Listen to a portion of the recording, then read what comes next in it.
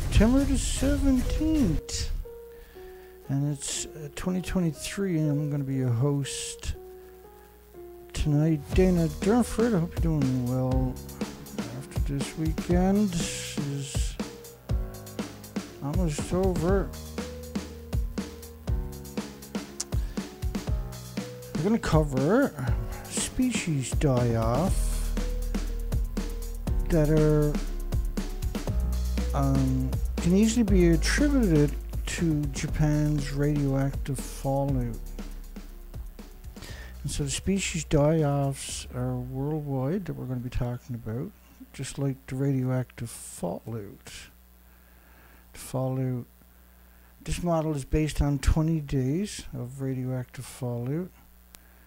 And at 20 days, you can clearly see the whole planet is covered in radioactive fallout. And the fallout came from multiple reactors. It was 4 of them. We've never seen that in history. And at the top of each building, you see depictions at the top of these models of these boiling water reactor buildings. The reactor cores are actually at the top of the buildings, and so are the fuel pools. And to your left, the building is actually gone. To the right, coming up any second, is the detonation of reactor 3. That's the fuel pool. But they built that contraption over the stump that should have been leveled. And they've done the same thing with reactor 4, where they built a contraption over that. But the building doesn't exist, and that these structures don't physically touch the building underneath it. Right? It doesn't physically touch it. And look how fragile the building bizarre structure they put there. Now, the idea of the structure was to pretend that inside it looks like the building to your left instead of what it actually looks like. And it's pretty obvious to the picture to the right that should have been razed the rest of the way to the ground. This is 4 sides of reactor 4s before they leveled it. And so they cleaned that up with remote control cranes and everything else, and destitute and the victims of society. Ended up with that. And you can see that first piece is as tall as the stump that's left. That should have been razed right to the ground. There's nothing left of those particular 2 reactors. These, just the reactors are 100 times more fuel than Chernobyl. And at the top of the building, each of those fuel pools have 6 reactor cores of pure uranium, pure plutonium, unlike Chernobyl, which was mostly graphite. So they rolled out the medias worldwide, and this is just 4 of the American, British, Australian medias that have come out to convince you that the building to the left was perfectly fine. And they perpetrated that crime. This is 100% crimes against humanity we're talking about. They put these 2 contraptions, I guess, because that's how you can really color. They're not functional, over buildings that don't exist anymore. And that if you took both of these buildings and stack them on top of each other, they're not going to be as high as that piece there is that piece right there. That's 4 parts high, and that's the same, that's reactor 1 at the Fukushima, which has the same attributes, where it lost the reactor cores and all the fuel pools, and so did reactor 2. Okay. So the radioactive fallout in this model is about 27 days. The entire planet is covered. So the industry said, well, we've never had multiple reactors and fuel pools catch fire and detonate and release their entire 40-year inventories into the environment. These are catastrophic pulse events. There's a concerted effort in your universities, your medias, and your governments to lead you away from the reality, right? By pretending they're in buildings that don't even exist should terrify you. But it didn't stop just with the medias and the universities. per se. Taiwan was a really interesting one.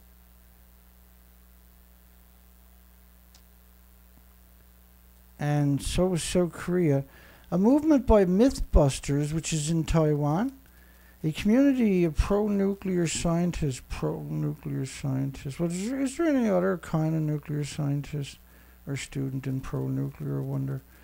Help sway the public over nuclear power in Taiwan after Fukushima meltdown. These are nuclear academics, they don't even call it meltdowns, they call it meltdown. Nuclear Mythbusters is an organization created by the nuclear community, and mostly this nuclear physicist, I can't remember his first name, but his last name is Hang, and he went on a hunger strike because he wanted to put Fukushima nuclear wasteland food on the ballot for a vote across the country because it was banned. And he succeeded. Fortunately, the ban didn't get broken, but 2 years later, after the referendum, just removed all restrictions without another referendum. So a movement by the Nuclear Mythbusters, a community of pro-nuclear scientists and students, helped sway thousands of online members of the group with science and engineering backgrounds. So there was thousands. One media had reported it as around 2,200 just nuclear students or faculty or academics from universities, not counting all the other graduate students and everything participated, had spammed the internet for years to promote nuclear power and to downplay Fukushima. And they had tons of help. There's been ongoing for 80 years. This 80-year deception has now come to fruition and has come back to bite everybody and everything on the planet. This is a professor at the Department of Nuclear Quantum Engineering, so surely they can bring something useful to the conversation, you would hope. The professor of nuclear and quantum engineering in South Korea says the nuclear meltdowns is the equivalent of throwing 3 cubes of sugar into the ocean. They're equating that and multiple nuclear meltdowns with 3 cubes of sugar.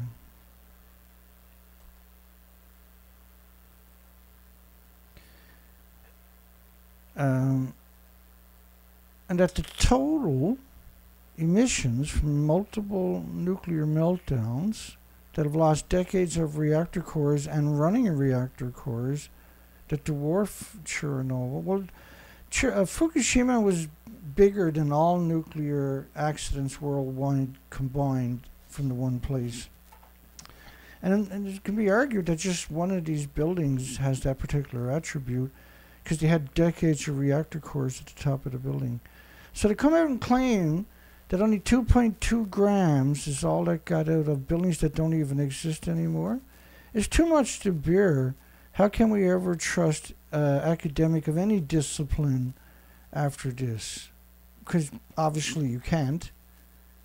Why should anybody send their children to universities to be turned into monsters to be weaponized against the species and humanity?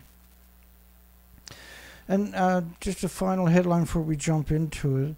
I just gotta, in case you haven't been here or don't understand the enormity of this equation, I have to make sure that you have some foundation that's proper to make sure you're on the right page. So Raphael Grossi, he's not the chief, he's just the hand wringer who gets his picture taken.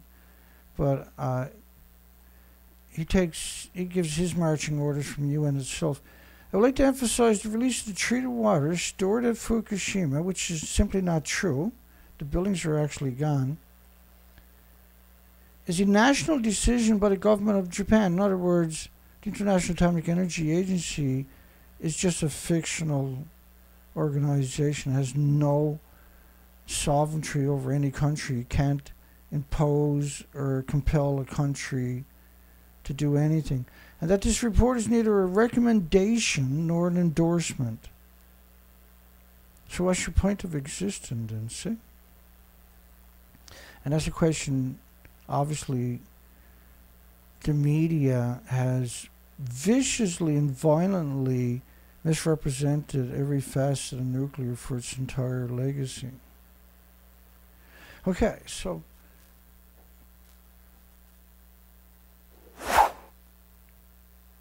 such difficult stories to tell. I apologize, but I had to make sure that everybody was, had the right footing, was on the right equation before we get into the rest of it. Deep sea octopus garden off California coast is the largest known octopus gathering in the world. They sent down these incredibly complicated remote control vehicles deep into the ocean trenches. And there's at least 20,000 female octopuses gathered to tend their eggs in frigid water 2 miles deep. And they curl their tentacles over their heads to brood for almost 2 years, and then they die. Now, I've seen that in real life as a diver, because I was a commercial diver for many, many years.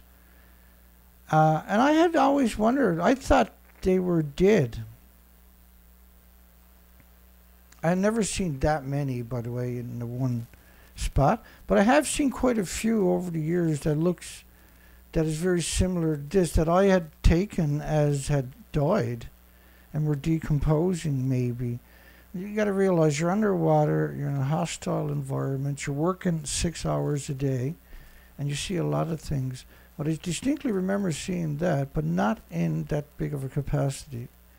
This is 2 miles deep, apparently. Octopus Garden, they discovered in 2018, and it's the largest known gathering of octopuses in the world. I have fond memories of a major halibut that was probably 200 pounds, what they call a Walter in our country. And which means everybody on the boat should get a gaff and get prepared to bring this huge halibut on the boat. And I'm working, I can't remember how deep it was, but I wasn't wearing fins. I'm wearing probably 70 pounds of lead. I'm boots on the ground, right? And I'm dragging around a 900-pound bag with me that has a flotation device so it keeps it off the floor, stops it from hooking up.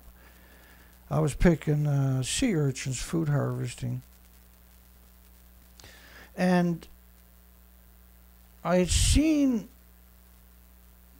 a movement out of the corner of my eye, and I turned and watched this halibut, and I seen an octopus was out in the open, and this octopus comes in, or halibut comes in, grabs the octopus, and tears off one of its legs, and they were tumbling across the ocean floor, so there was these little nuclear explosions going up in the air from the sediment. It was really something to see with your own 2 eyes. And then all of a sudden, in all this mist of all these little mud bombs that have floated up from contact with the violent fight, I seen the octopus going one way, silhouetted against the surface, and the halibut going the other way. The halibut had a octopus's leg, and it was just, these are giant Pacific octopuses, but 150 pounds we're talking about. This one was pretty big. And so it had this long leg tailing from its mouth as it's swimming away and down into the depths again. And we had, because I was right on the edge of rock and mud, and that's where a lot of shrimp and crabs like to hang out, which is great feeding grounds for halibut. And there was the octopus swimming away, shooting away, throwing with a leg missing in the silhouette, basically, is the best way to explain it. It was really something to see it in real life. And underwater, everything is 25% bigger. So it was, I remember just being in awe. Researchers carefully positioned probes to measure the water temperatures, which is as high as 51 degrees, compared to the surrounding water was 35 degrees. So there was a vent there that was heating up the water, and this is where they set up shop. Colder water leads to longer incubation periods for the octopus. Previously, studies found, including one octopus that brooded for 4.5 years. That's quite the gestation period.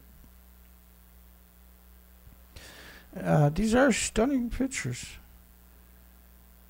I mean, we're just discovering that over the last couple of years. And what you're seeing there is the giant plume sea anemone. They come in multiple colors, by the way. They're missing from the tidal zones now due to Fukushima radioactive fallout. And 4.5 years is the longest gestation period.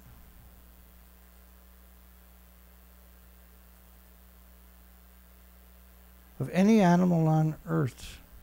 And they don't eat during the so-called brooding where they're raising their eggs. It's really special, isn't it? This is off the California coastline. Insect decline directly linked to human activities. Identified significant declines in insect populations across Europe. Well, you know, people don't occupy all of Europe. You have all kinds of wetlands, all kinds of grasslands, you have all kinds of ecosystems, all kinds of forests. Most of them linked to human activity that affects the insects' habitats. But what's going on, though, is it's symmetrical through all the land. And you can't blame that on lights, because lights don't cover the entire country, etc., etc. In recent years, post-Fukushima, concerns about declining insect abundance and diversity have increased in many regions in Europe and North America.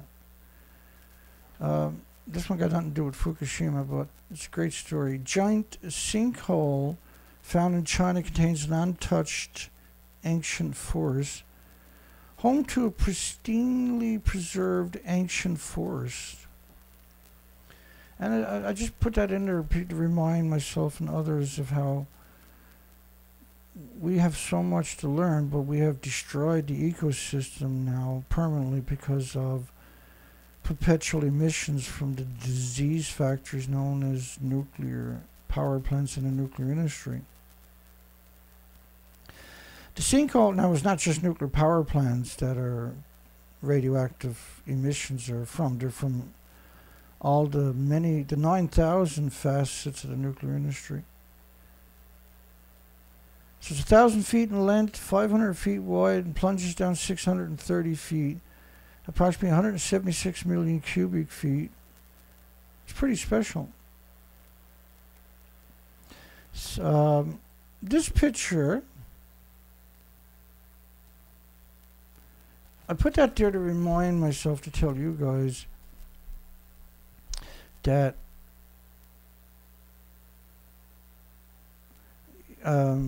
some insects we're noticing lately, like mosquitoes, which are feeder, what I call feeder insects. They feed fish and frogs and dragonflies and birds, etc., etc. Right?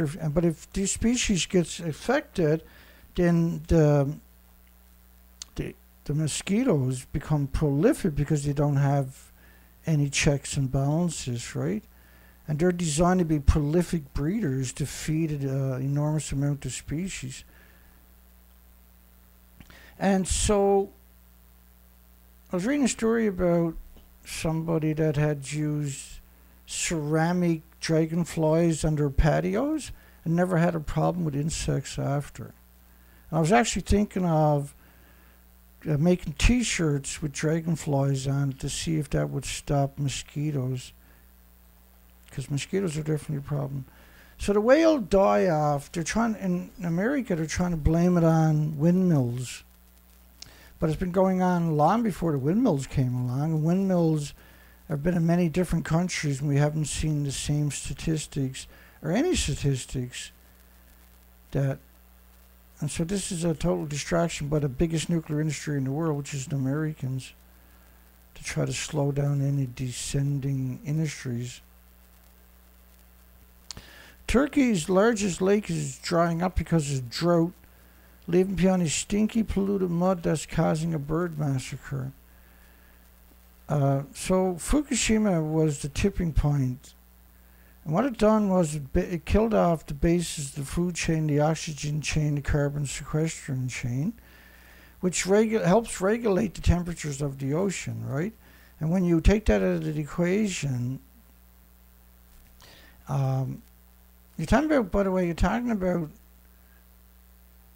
particles that are pulsing energy at the speed of light every second. So they affect all the species, but they also, in increments over 80 years, have now changed the atmosphere, the temperature of the planet, by shocking the ecosystem. So it's not functional, it doesn't regulate the temperatures.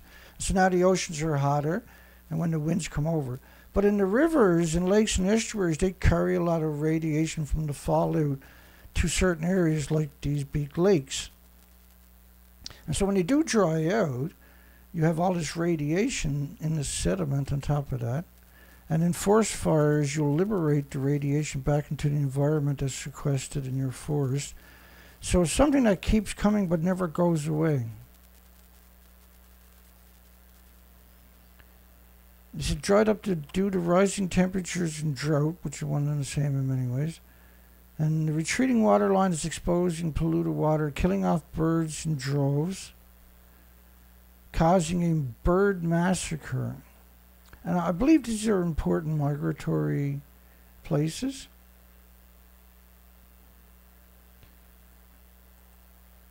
And so there's many different facets in nuclear that a lot of people don't put into the equation. You should have this one into the equation. Other bodies of water around the world have been drying up as a result of climate change. Climate change is 80 years of radioactive fallout. Let me explain it to you very quick. I got a neat way for people to comprehend this. For gas, oil, and coal emissions, you're not going to see models of gas, oil, and coal where this is 19 days later, the whole planet is covered in radioactive fallout. But you won't see any models of gas, oil, or coal emissions, carbon, where they show you models like that. And gas, oil, and coal emissions, which they call carbon, which you can't exist or nothing else on the planet without carbon. And so the gas, oil, and coal emissions don't pulse energy every second. They don't make plumes that covers the entire planet, but nuclear does. And this is just a single event, and after 19 days, you got a plume. Think of a snowstorm that covers the planet in about 20 days. It never stops snowing. The snow never goes away. So get rid of the word snow and replace it with radiation, and that it pulses energy at almost at the speed of light every second, every atom, for millions of years is the best way to put it in the equation. And all the fuel pools at all the nuclear power plants have this exact same attribute, by the way. They're still splitting atoms into the environment. Lioness at Peru Zoo dies of avian flu. This is, why are they testing animals at zoos in a country where they've never ever seen any of these so-called attributes? The highly pathogenic avian influenza in a private laboratory, so they literally, you know, why don't you retest it? This is the only land mammal in Peru to be affected this year. But 2 sea lions in the countries were also affected, which are not land mammals per se. So why, you know, first off, you don't make a statement like this without double checking it, because first off, it's a private laboratory. You definitely want to double check that result. Why? How did a animal in the middle of nowhere, right, of context of the so-called disease, end up with that particular virus?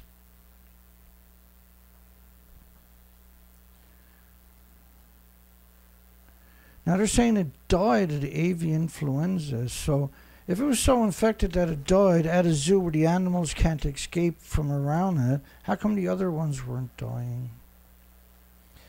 In numbers, how many whales? Okay, so I went back to 2014, 15, and 16, and I was looking for a lot of stories that I didn't cover because I was on the ocean doing research expeditions for 4 to 5 months a year during that period for 6 years.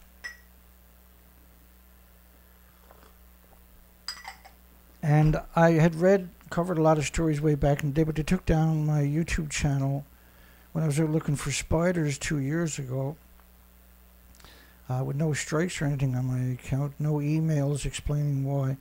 They just took my site down because the spiders were missing from the interior here. And same thing on the west coast. We're on the east coast at the current time. And one of the stories I was seeking out was the pilot whales back in 2014, 2015, 2016.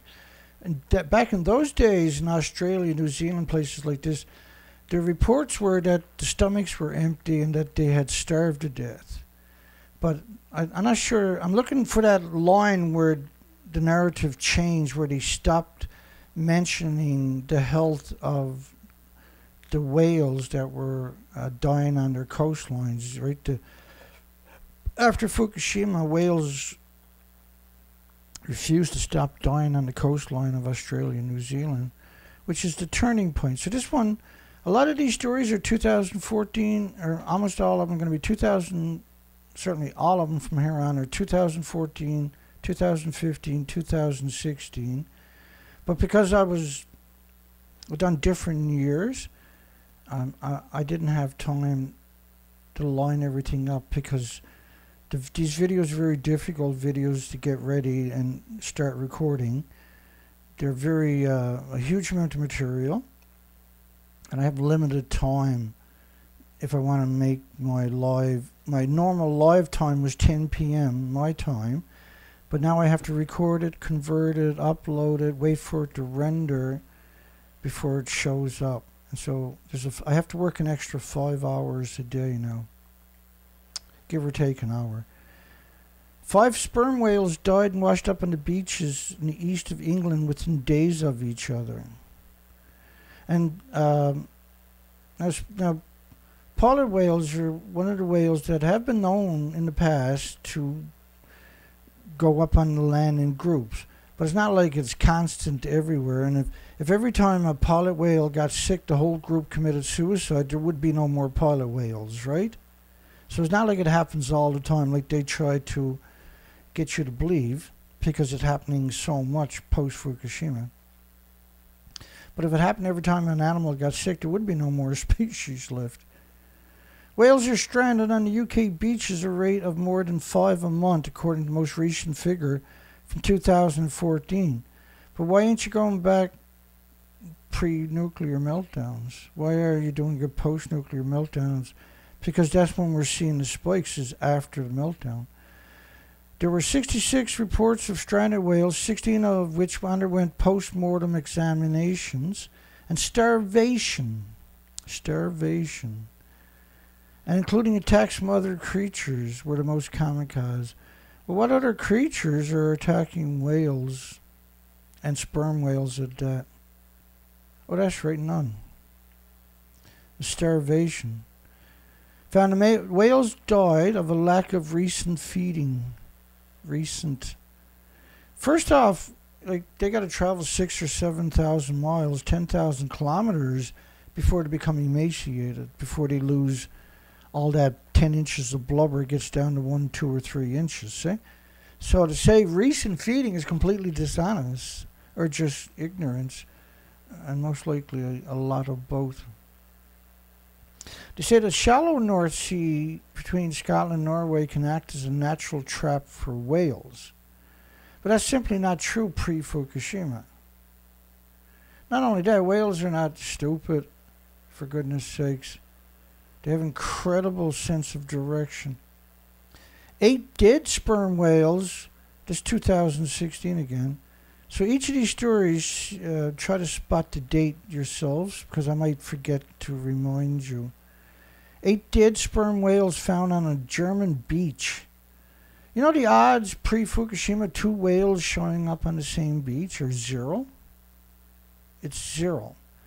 The odds of many whales showing up on the beach post-Fukushima is normal. It's expected.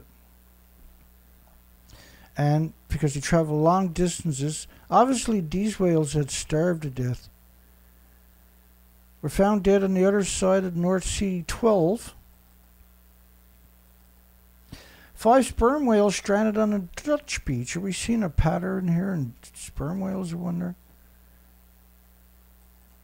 6 sperm whales die in a rare mass beaching in Australia. That's pretty incredible set of headlines for 2016 so far. A rare mass stranding. A rare. Look up the word rare for the pro-nuclear community. Why not? We're not sure why they beached. The theory is one was ill, moved to shallow water, and called it to the fellow pod members who followed it in. Yeah, but in all these different countries that I just showed you really think that's what happened? And if that was normal, then there would be no more sperm whales, would there? When one gets sick, the rest of them dies. Animal welfare manager said it was too rare. It's rare. It's rare. It's not normal. 2 more sperm whales shot up dead on a Dutch beach in a rare North Sea beaching. We're hearing those words over and over and over and over and over. The others became stranded further north.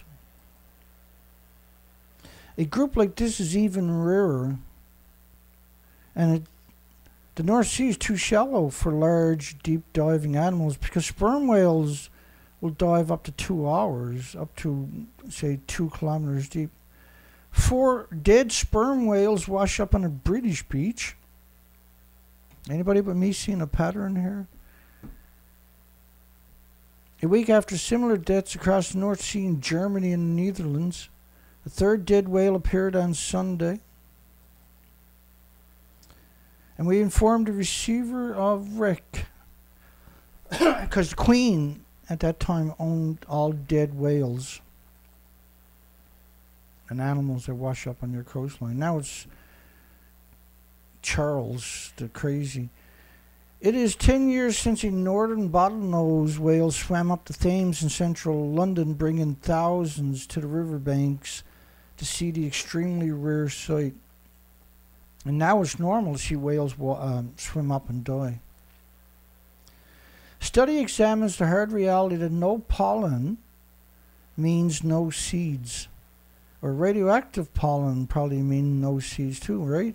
Because Fukushima's got radioactive pollen being created worldwide. But it's 80 years of emissions, but Fukushima was the tipping point. It was a massive pulse event. And they're using tobacco plants to artificially get the plants to create seeds. But why are they using tobacco plants of all things? Experts blame El Nino for dead sea creatures on Chile's beaches. The beautiful beaches of Chile have been on draw for tourists, and the salmons, the whales, the sardines, the clams that are washing up on the shores lately have made them a lot less touristy. Scientists believe El Nino is to blame. You can believe anything. You can believe fairies came down and done it, but you got to have facts. Just this month, about 8,000 metric tons of sardines washed up at the mouth of a river, which is not where they shouldn't be there. Thousands of dead clams piled up on the coast in Chile.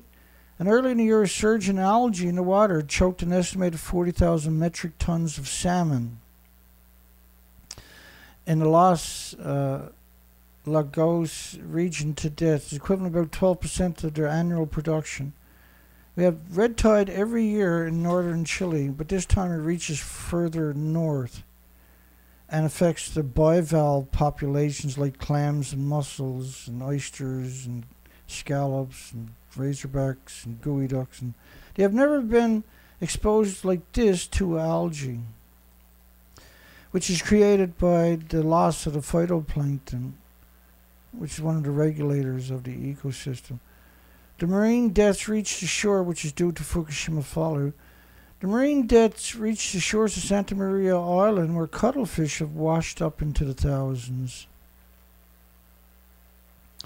And different beaches in the center of the country had to be closed as the notorious Portuguese man-o'-war jellyfish, which are unusually foreign to the area, began floating nearby, with almost 2,500 miles of Pacific coastline.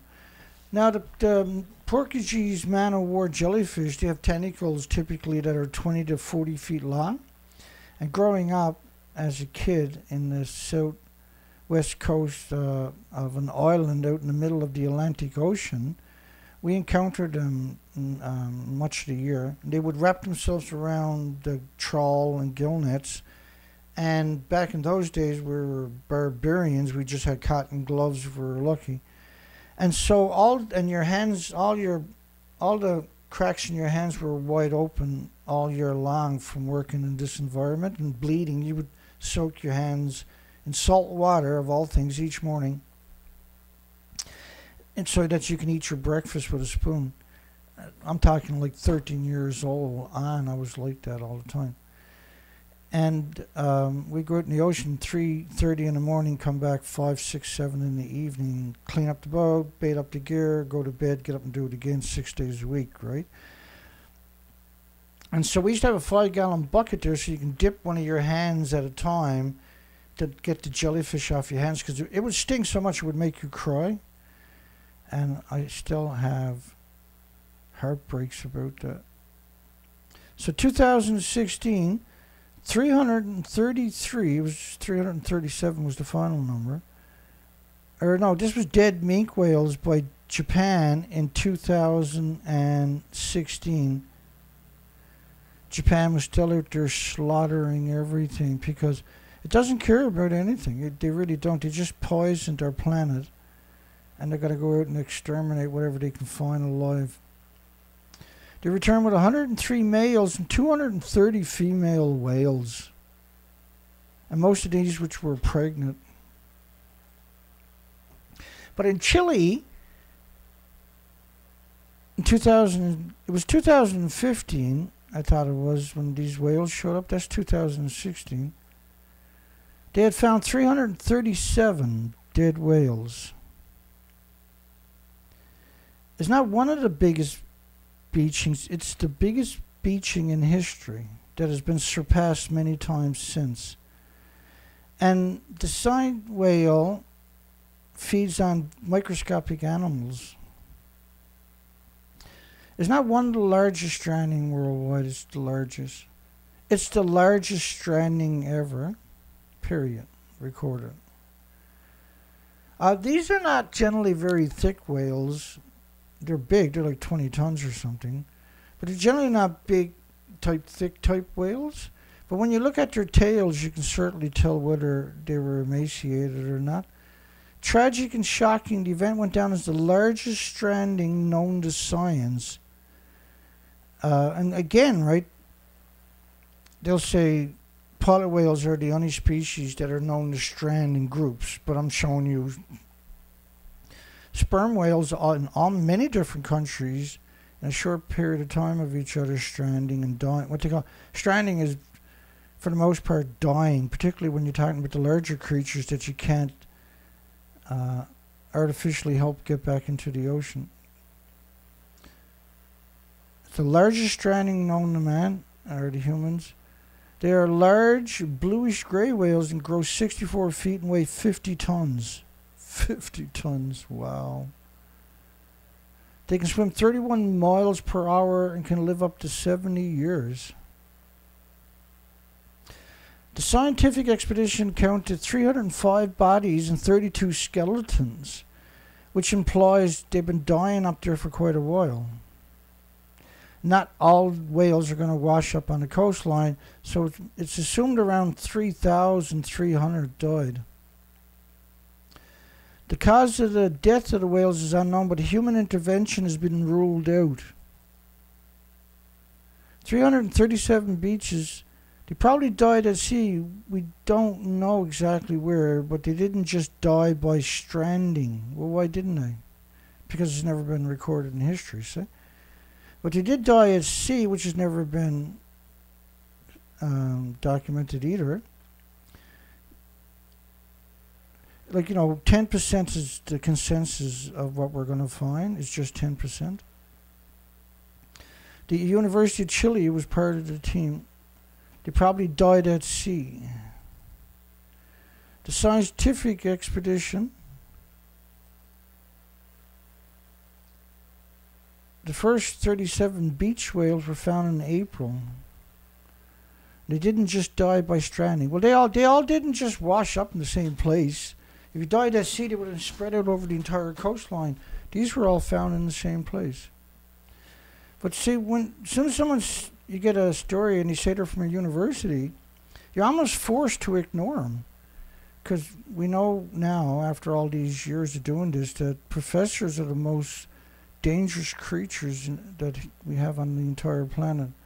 They'll slaughter everything so they can pretend they're still professors, so they can molest your children.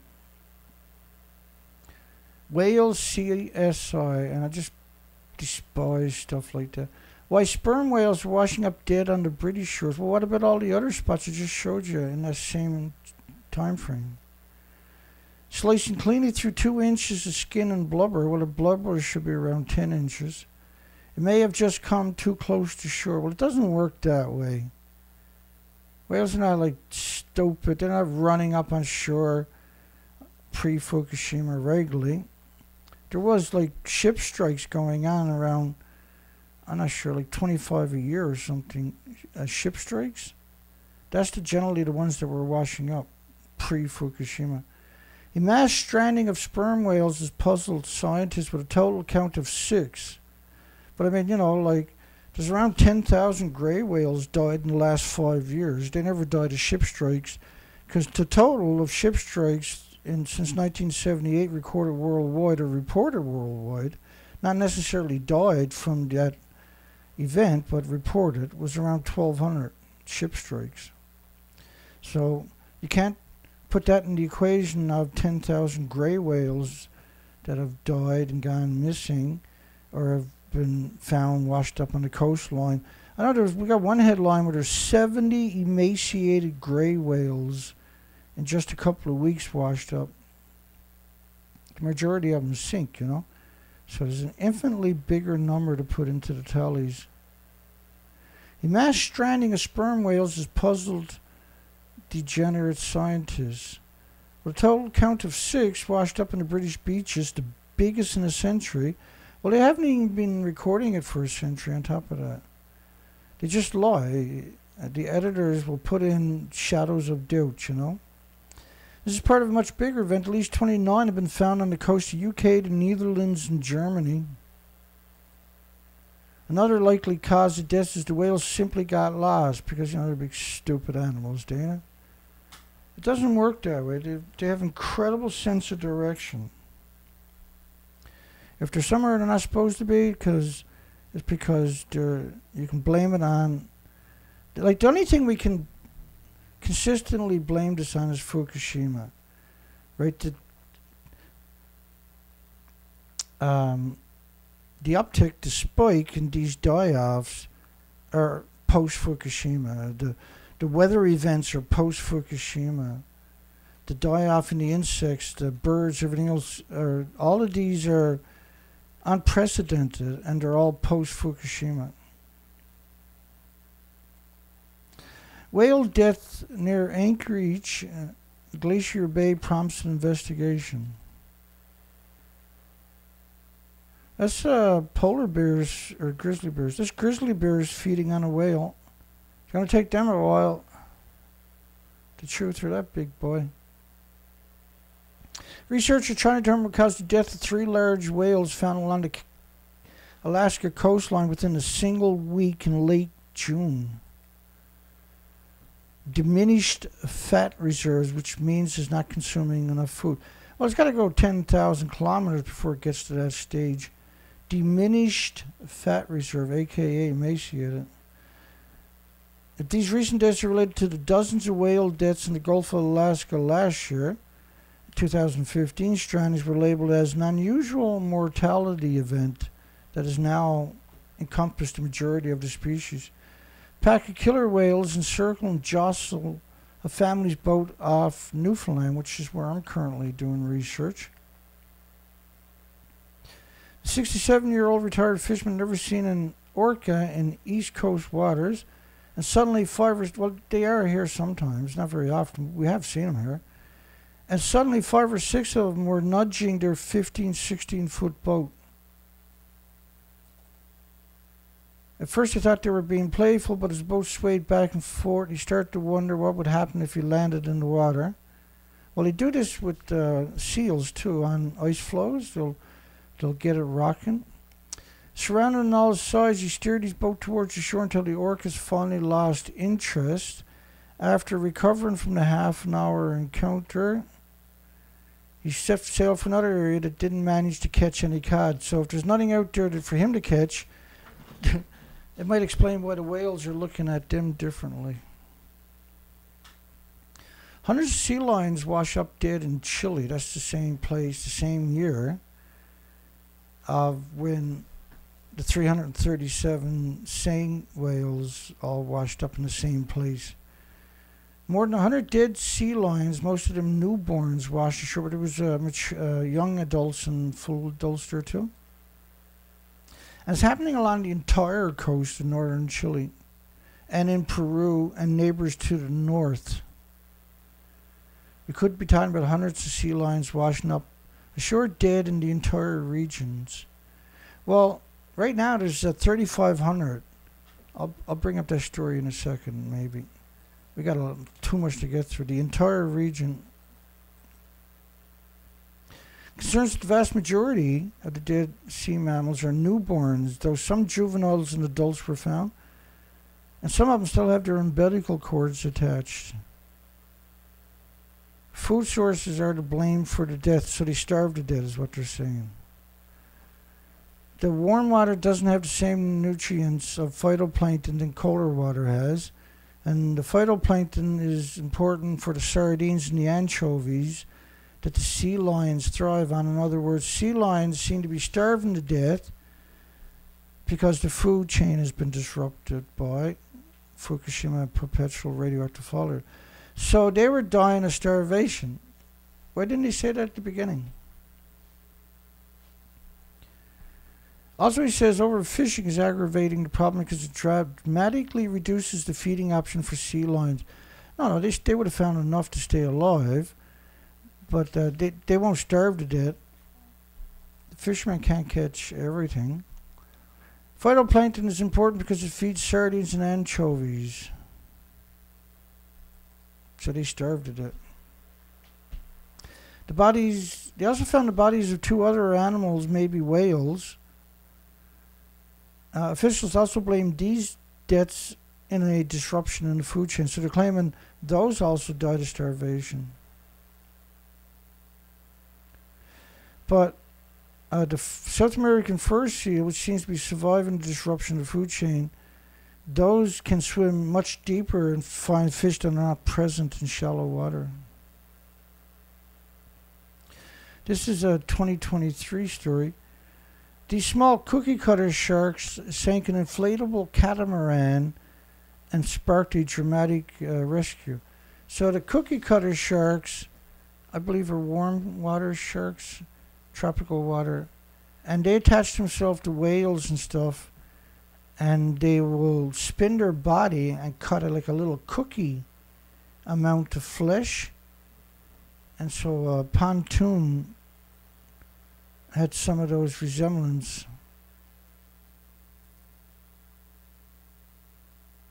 Very small, 1 to 1.4 feet, but took down a great big catamaran. Beluga deaths 2016. Beluga deaths continue to mystify and worry. This is not too far from where I'm to.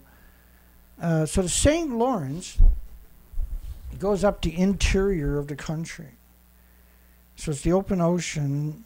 It goes up the interior, and everything on the west side of the Cascades will wash down through the country, eventually to the St. Lawrence. So the radioactive fallout, anything that ends up in the water tables washing down towards the typical Atlantic Ocean, the majority of it's going to show up in the St. Lawrence,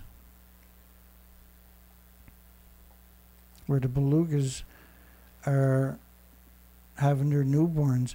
Of the 14 carcasses last year, 3 were pregnant females, 6 were newborn calves, and 1 had both sexes, which is typical of radiation poisoning, by the way.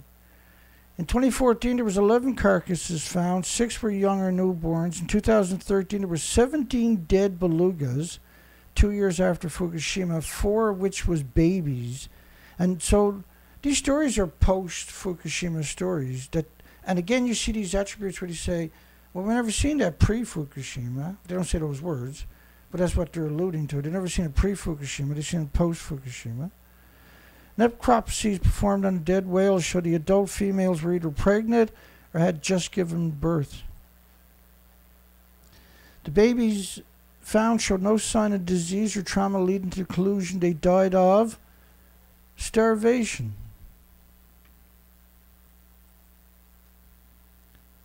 In beluga, the time how the chemicals affect the thyroid glands. Guess what else affects the thyroid glands?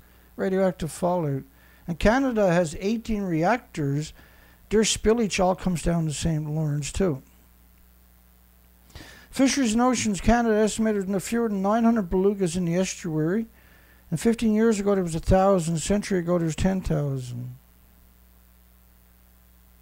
But the nuclear power plants have destroyed that whole estuary. There's what they call 1,000 islands up there too. It was incredible, unbelievable, unique ecosystem that got destroyed by all the releases from the Canadian CANDU reactors. They can't even contain the tritium releases. It's stunning, the amount we're talking about. This is a 7-year-old story.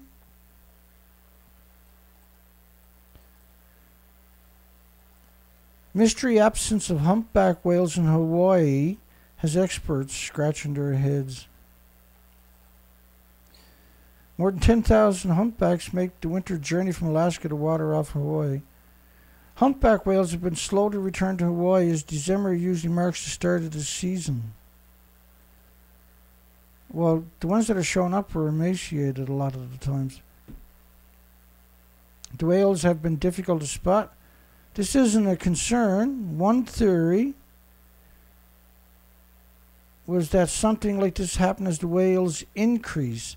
It's a product of their success.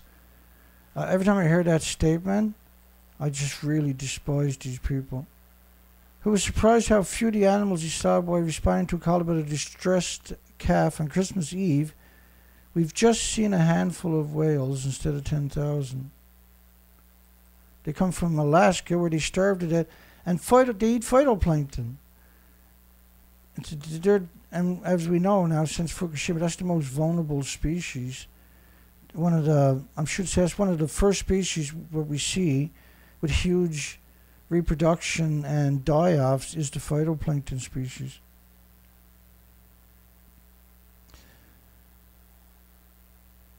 They're competing against each other for food sources. Well, it's simply not true. It's like saying there's more gray whales when 10,000 have died, but there's no way to quantify that there was more, because there's not. They all died of starvation. They don't die of starvation if they can find some food. They died of starvation if they don't find any food for 10,000 kilometers.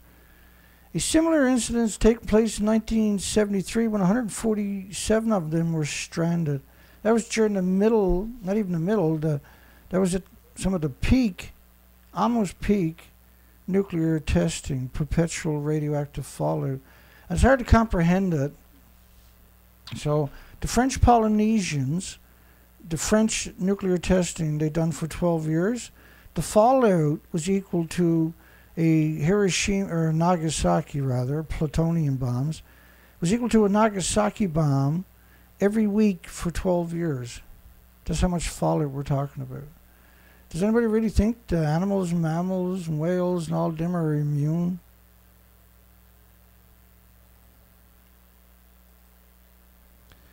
In an unusual phenomenon, it's unusual. There was rumors claiming that the bleaching could be due to climate change, which is, climate change is 80 years of perpetual radioactive fallout. This model is based on, top left-hand corner, is 20 days of radioactive fallout from Japan. It never goes away on top of that. It never stops pulsing energy every second, and we never stop releasing it into the environment from over 400 disease factories worldwide on top of that. Stranding of these whales is rare. They don't swim close to the coast. They're talking about pilot whales. Strandings are rare because they don't normally come close to the coast.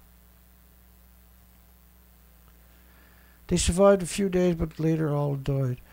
Dead sperm whale found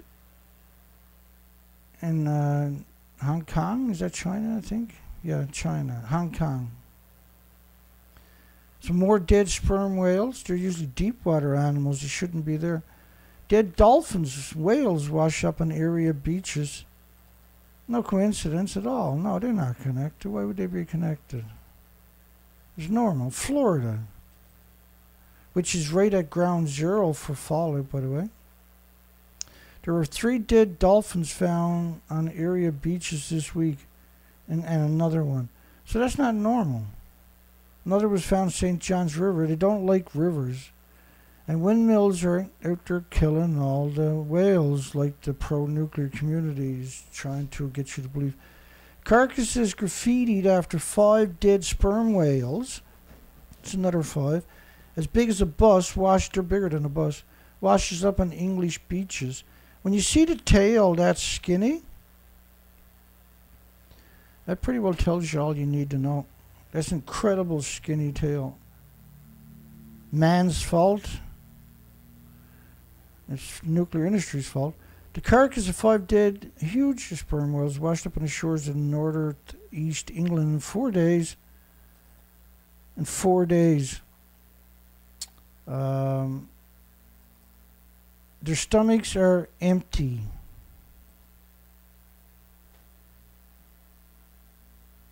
Their stomachs, they died of starvation. Their stomachs are empty. Fukushima. Somebody actually got it right. Look at that. Fukushima.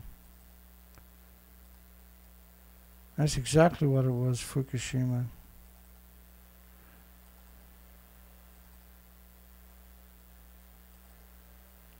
Hang on. So you see the CND, which is the anti-nuclear weapons group, and a peace sign. But when you look at that spelling, that's totally different looking. That's totally different looking. The way they start each letter. They start each letter with like a big, whereas this one is like a really smooth.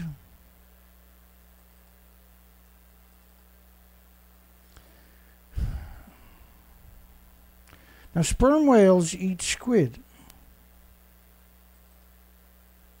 Dead humpback whale washes up the same area of Nova Scotia coast where scores of fish are mysteriously dying 2016.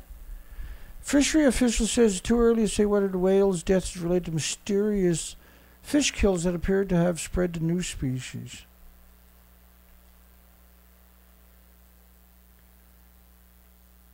And that one is deflated, right?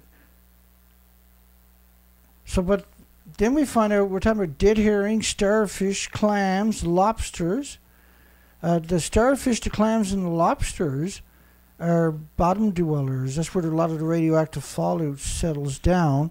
And all of them are scavengers. The clams in particular are filter feeders. They're going to biomagnify radiation 125,000 times more than a fish would because they're filter feeders.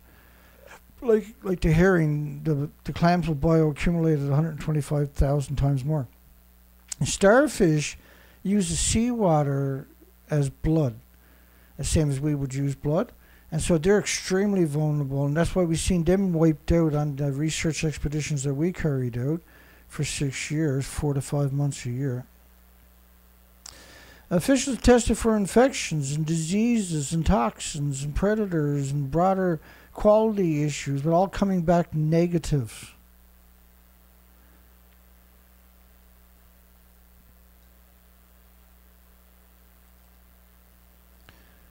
But they won't look at, none of them ever, under any circumstances, will look at the nuclear. This article is more than 6 years old. I think this is 2016. We'll find out in a second.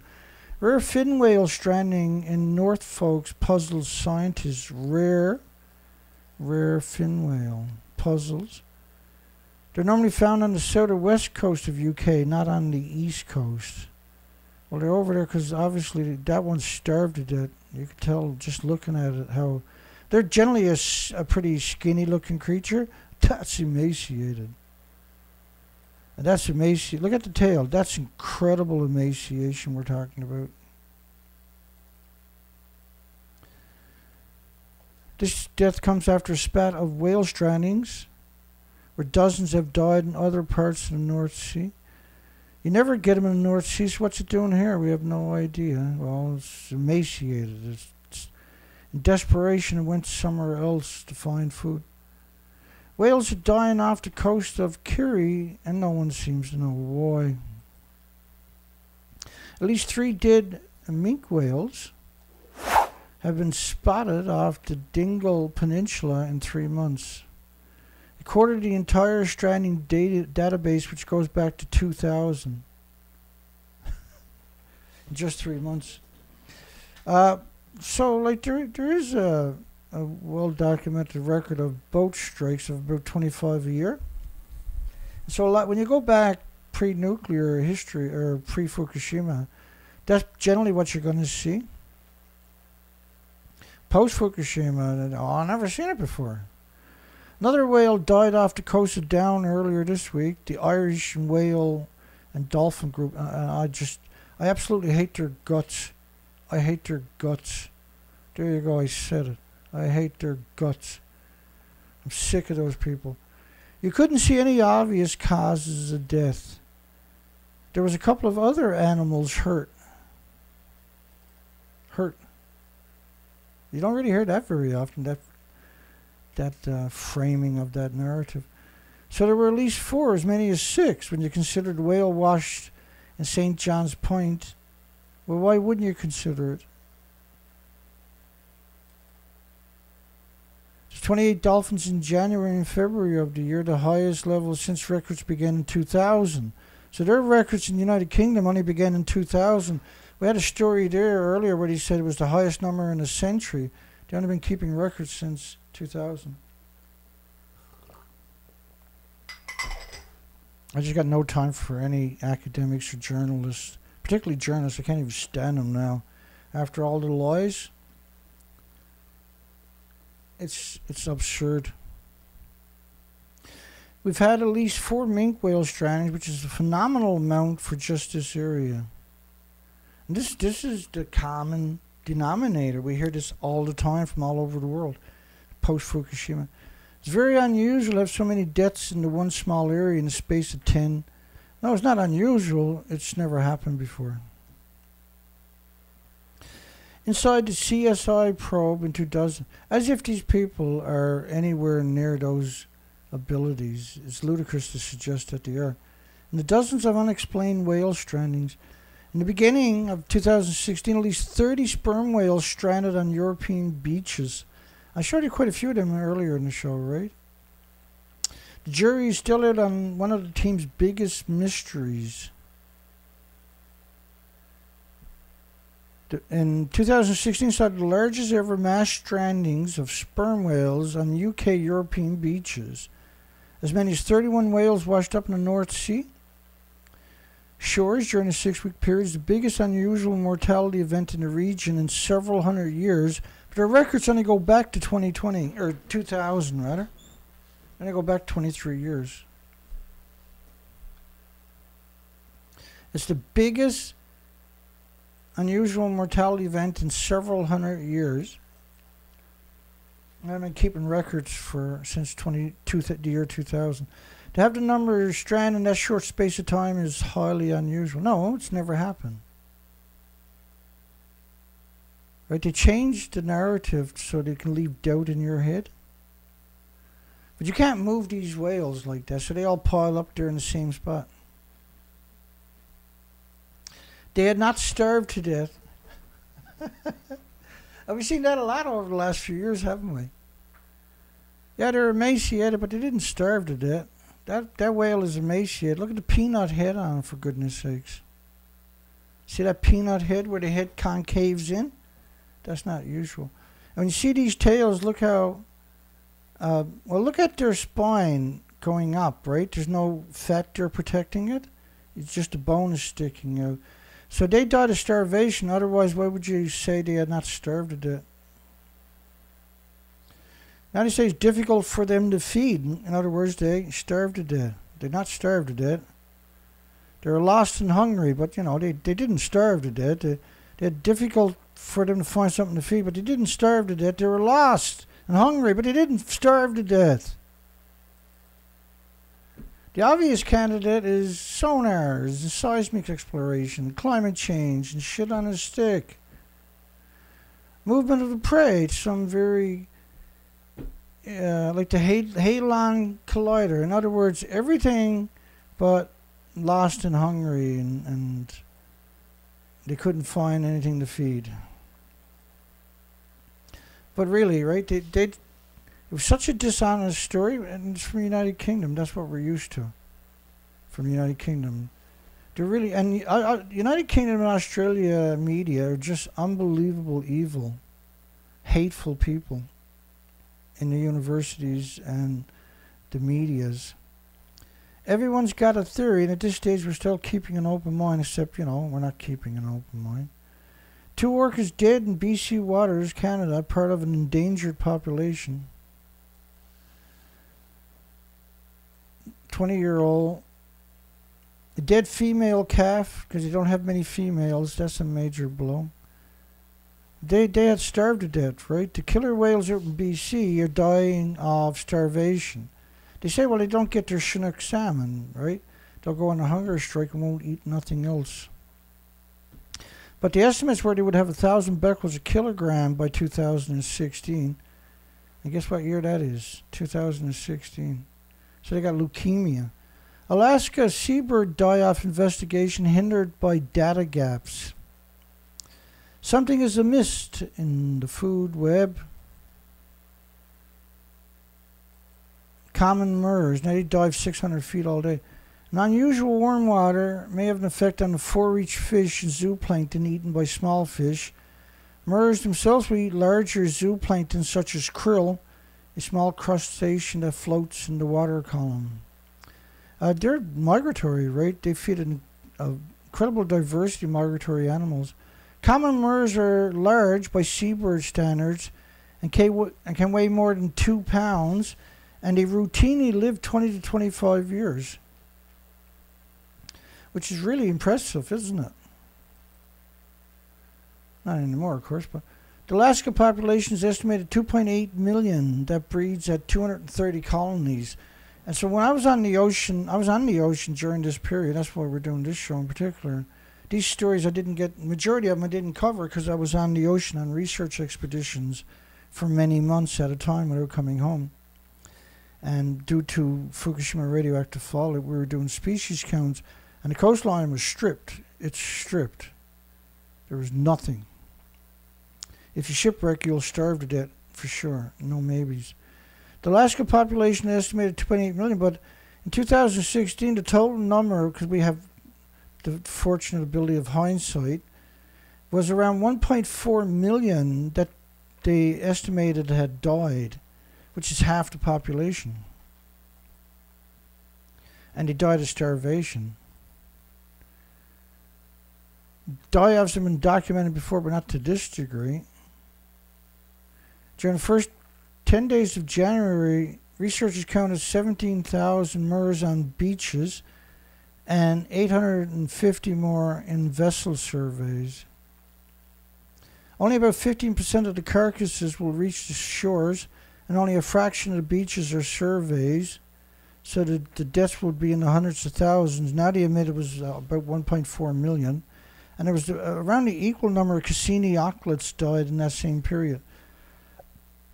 I was on the research expeditions up in that area at that time. I didn't find them. I didn't find any, let alone them. What's unprecedented about the die-off is the first spatial extent of this die-off, which covers most of the southern Alaska, and it represented an extended period of time. This went on for about 5 years. In more than 3 decades of monitoring birds in the barrens, we've never had complete reproductive failures before, and it wasn't just there. 8,000 murres washed ashore. By early winter, starvation.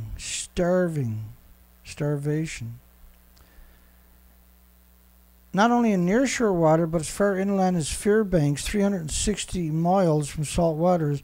And murres, like, they have a migratory route. It's like a magnet in one way, where it's built into them and they can't change courses. They're compelled to do the migratory route, is basically what I'm trying to articulate. So they were finding them 360 miles inland in fresh water, and we're talking thousands in freshwater ponds showing up dead. And when they done a survey, they were all emaciated. And body size, because they lived to be about 25 years of age, body size measurements suggest many were subadults, or less than 5 years old. The emaciated, the starving, emaciated is you got no muscle mass, no body fat, and nothing in your stomach. Have been mostly empty. So they try to say the murres were already struggling, then the hurricane-force storms of December could have prevented them from foraging, according to researchers. But I've been out there in pre-Fukushima on the ocean, on anchorages, and working sheltered areas during hurricanes, by the way. Now, it wasn't unusual for me to go diving in 50-mile-per-hour winds. We would just anchor to an island with shelter and dive right there and stay there. When the wind storm broke, then we would move our load for pickup by the packers. Packers would come out and pick up your loads. And so the birds will dive in that weather. That's their environment. To suggest that murres can't handle a storm. And I've heard this in many species that live in the ocean where whales died because of stormy weather. It's absurd. It's a ridiculous. It's a disgusting, and it's a despicable lie. Dead murres pile up on the beaches. They're beautiful birds. If you go look up a healthy murre, common murres, and they dive 600 feet all day long. They feed on anchovies and squids and sardines and krill. Small creatures, 7, 8, 9 inches. Something is killing the Alaska common murre. In the summer of 2015, they suffered a complete collapse of the colonies and failed to breed, and almost all of the dead birds are murres. But in 2017, 2018, this story was still going strong, and there was all the shearwaters, the kittiwakes, the auklets. There was all kinds of species, ducks, and many seagulls, many different species were showing up with this same attribute. Many of the murres appeared emaciated and starved to death. Not only are they starving, they're not even breeding. Of course they're not, because we have complete reproductive failures, which is really rare for murres, because they can dive so deep, right? They dive 600 feet, and they can do it all day long. And they're finding live and stranded birds in yards, on rivers and lakes. So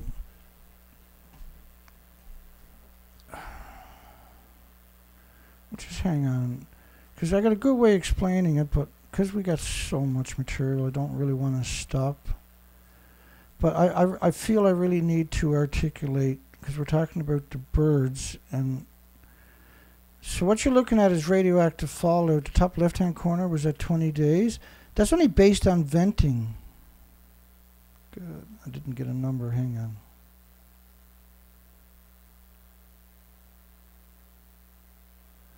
We're at 1640. Right there.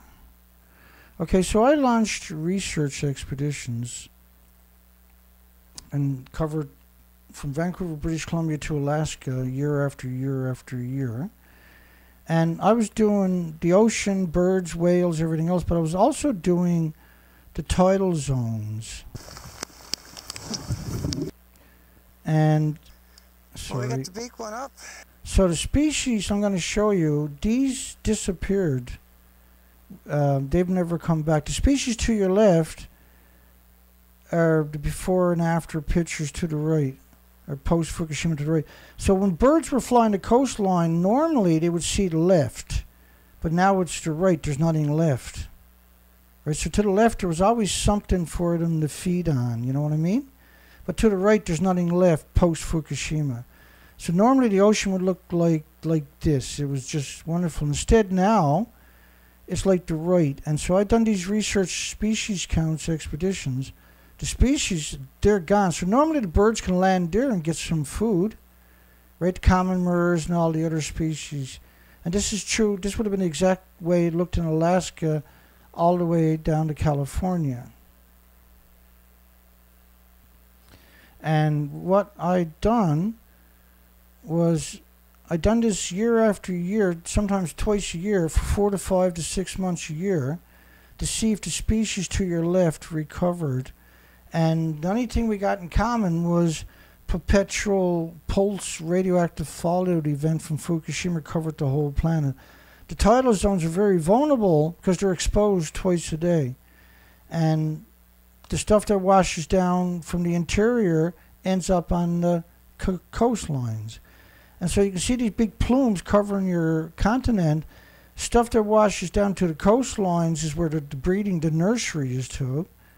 And the diversity there was around 7,000 visible species in the tidal zones. They were exterminated. They were wiped out. You'll never see them to the left again. And we noticed, you know, I'd done the research expeditions in desperation.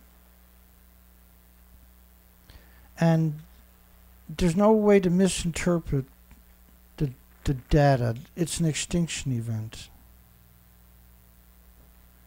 This is an extinction event. So let's go back to where I left off. We were talking about dead murres pile up on the beaches.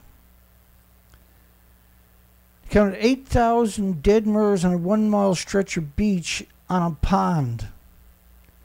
The numbers are totally off the chart. The whole region's having through the roof numbers in the last couple of days. 8,000 dead murres. This is considered just impossible. And they were emaciated.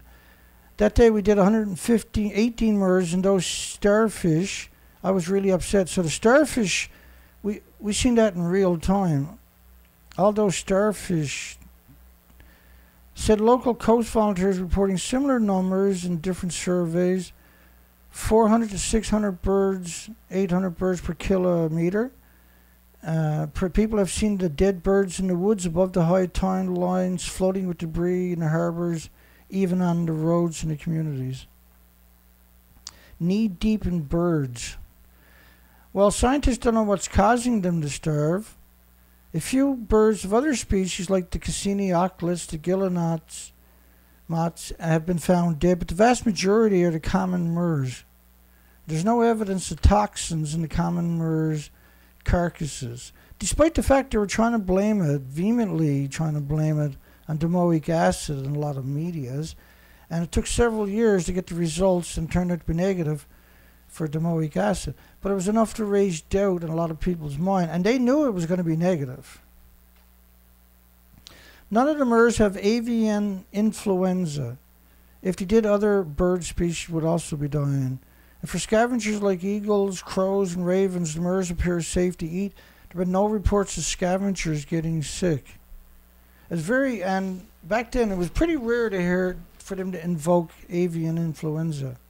Now they're trying to blame it on everything. Foxes, otters, everything. Trees, they're trying to blame it on rocks dying. above average in Washington, Oregon. The age of dead murres found varied, with younger birds found as well as older murres, and they can live up to 40 years.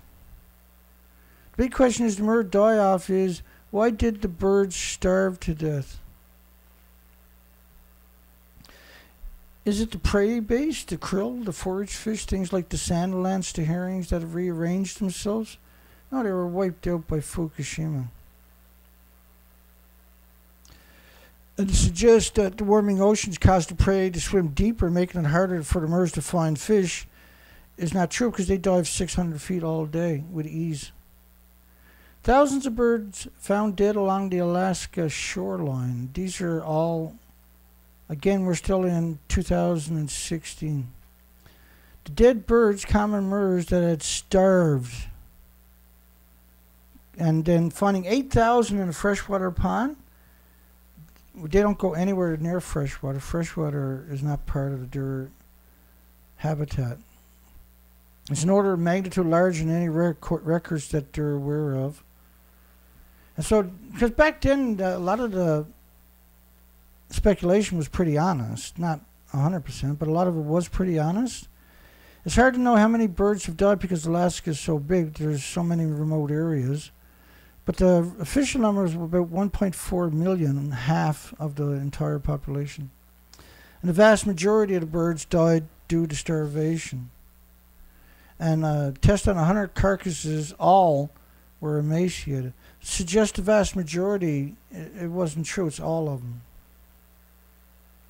So the temperature of the water, which they dubbed the blob, and we ridiculed them when back in 2016, during that whole period. When I was on land, we used to run into that narrative a lot, which was a garbage can diagnosis, right, to just junk it like that. 150,000 penguins presumed dead. We covered that back then in 2016. Giant iceberg blocks access to food. But a lot of academics suggest they would have just migrated to somewhere where there was food. They weren't necessarily, you're talking about a huge chunk of ice. You're talking plus 2,000 square miles, right? But you're also talking about a species that have survived, that is its environment in the first place, right? Bird Studies Canada concerned about dead seabirds in the Pacific Northwest. Again, 2016. This was the Cassini auklets. There was over 1 million of them for sure that they admitted to washed up dead.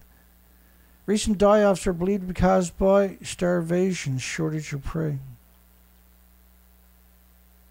Starvation was found to be the cause. 8,000 common murres dead on Whittier, Alaska beach, starving to death. Alarm over dolphin and porpoise deaths in the Black Sea.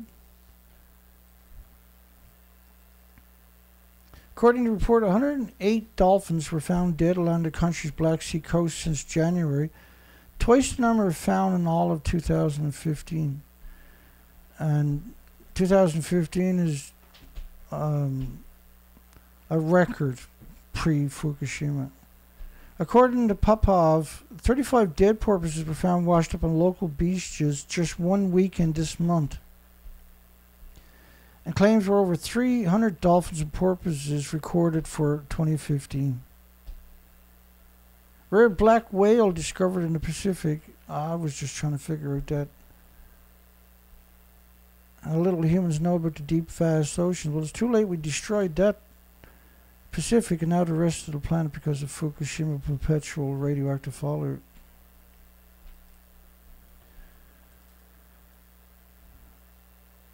Let me see here. I found cooker cutter bite marks. Too many males being born to BC.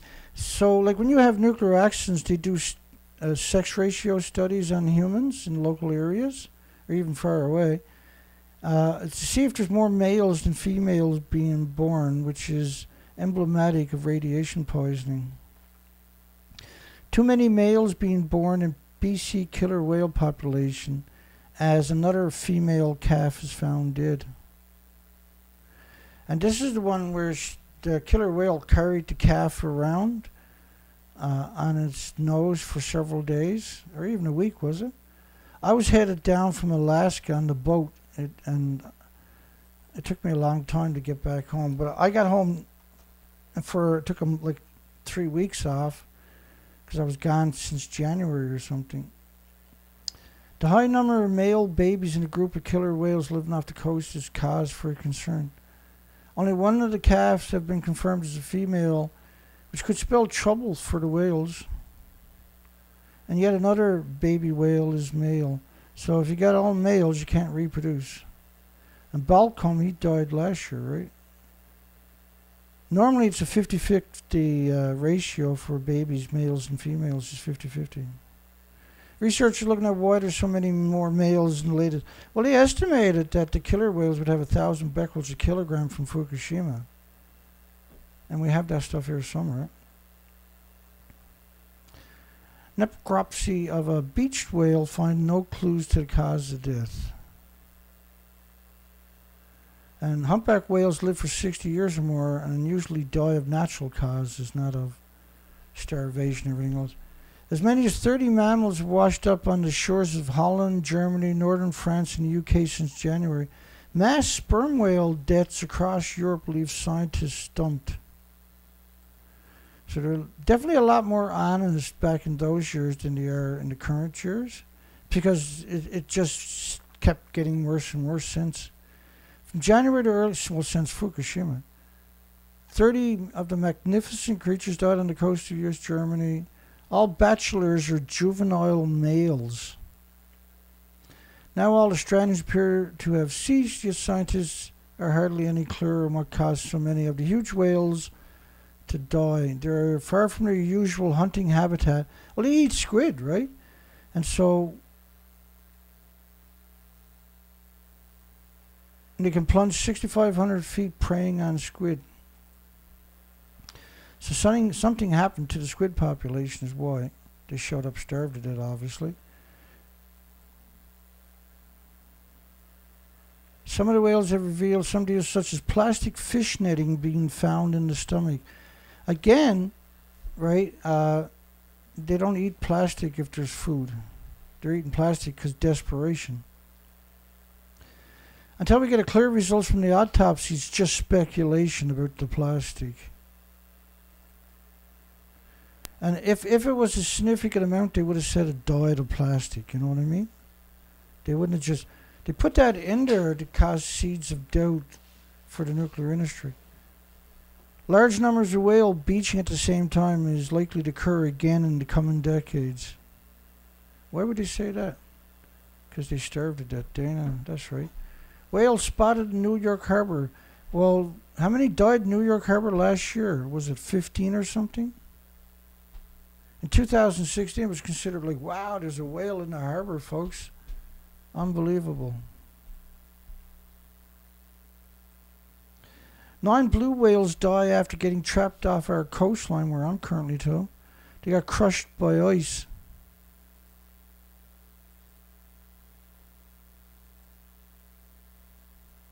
And it happens where I'm too. We get 200 miles of pack ice, and if the wind is not pushing it all on land from 200 miles of ice, so when the ice pushes it, it's rubbing. You got chunks of ice as big as houses rubbing against each other. Then the whales can't survive in it. But they're not supposed to be there in that time of the year, right? They're supposed to be in warm water that time of year, not in the freezing ocean that time of the year. See.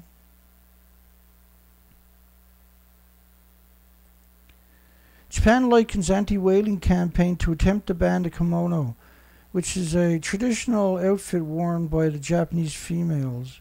So how can you liken anti-whaling to not agreeing with somebody's traditional dress code? You can't equate that way. Again, majority of these are 2016 or 2015 headlines. Some are going to be 2014.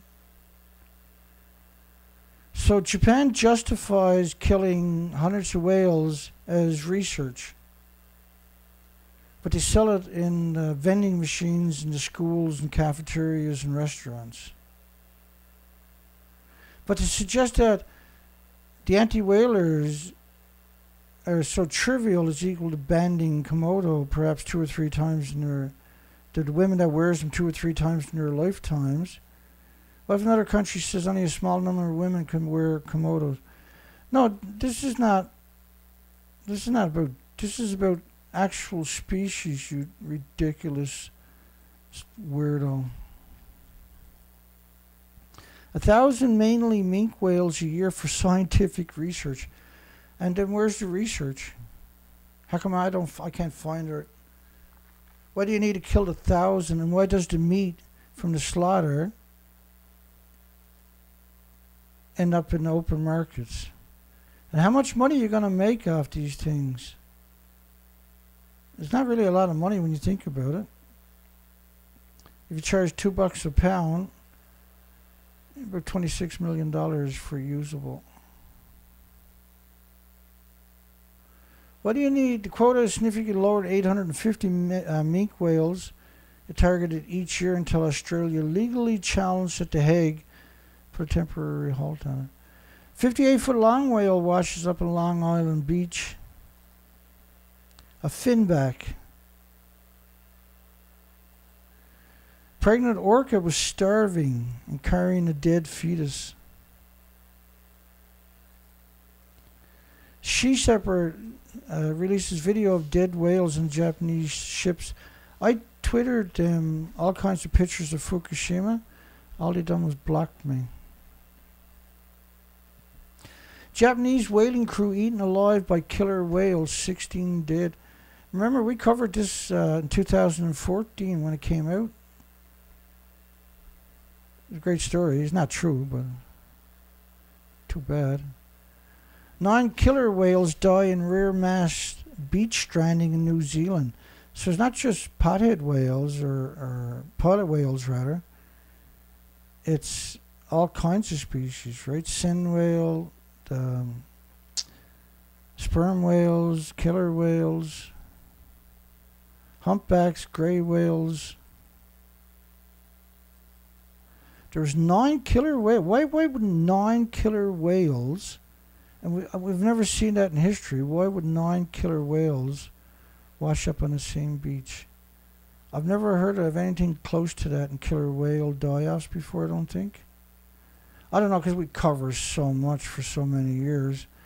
I think it would stand out.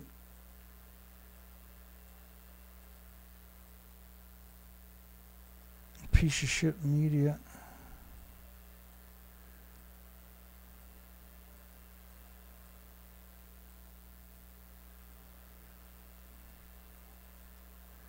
There's the last people you're going to trust is the idiot government. It's a rare mass stranding on the New Zealand coast. No, it's never happened there before. It's not a rare one. It's never happened before.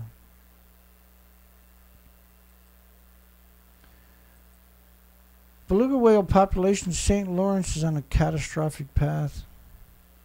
This is 2014, 3 years after Fukushima. A catastrophic trajectory we're observing. We don't know exactly what the cause is for that. And the only way this population can reverse its trajectory would be to increase the survival rate and birth rate. And what we're observing for the last couple of years, post-Fukushima, is totally the opposite.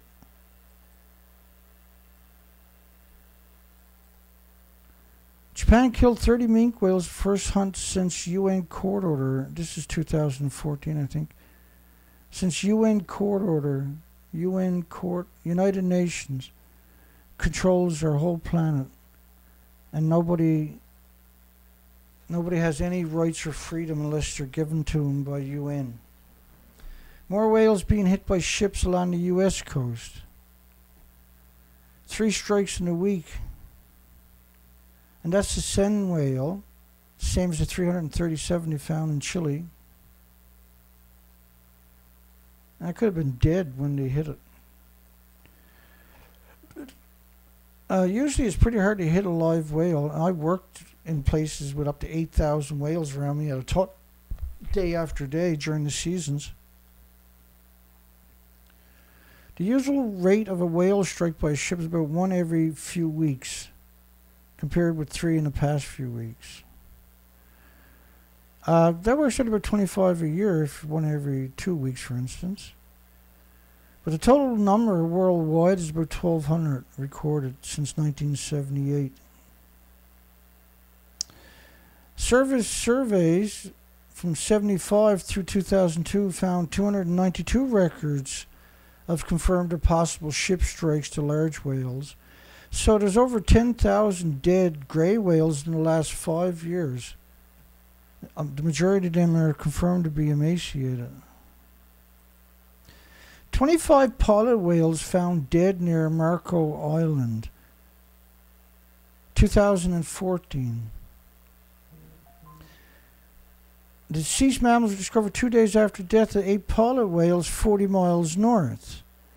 And a month after, 50 whales were stranded in the Everglades. Their cause of death has still not been determined, but the number of strandings in the last year is higher than what scientists typically see.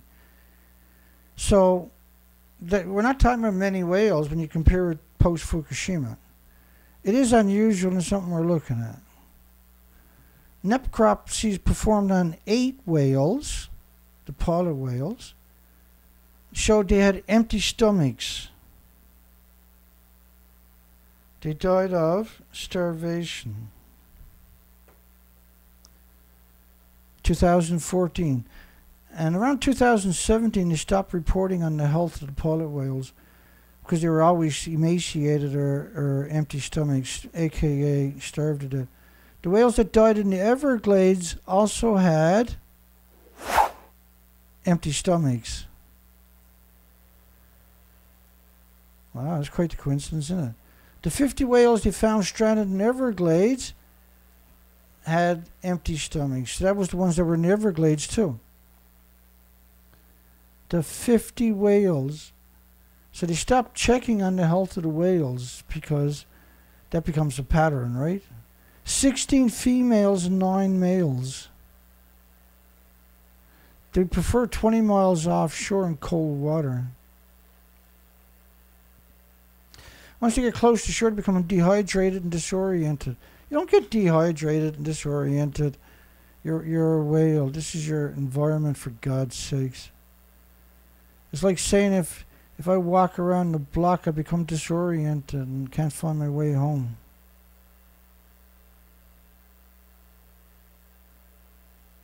The autopsy showed they died of starvation. Mayor unwilling to let dead sperm whale rot on Newfoundland shores, which is far. You're talking about. And what year was that? 2014. Appears somebody sliced through the whale's belly. The only reason you do that is you're going to see what they were eating, right? 7 dead sperm whales found dead on a beach in South Australia. And sperm whales hadn't been seen there in over 25 years. Finding 7 on the beach, you can almost see the peanut head on that fella, right? It's extremely rare mass stranding. They had 14 last year in the one spot. Or early this year, was it? We covered it. Found himself caught in low tide. 6 of the whales were already dead and the other one died.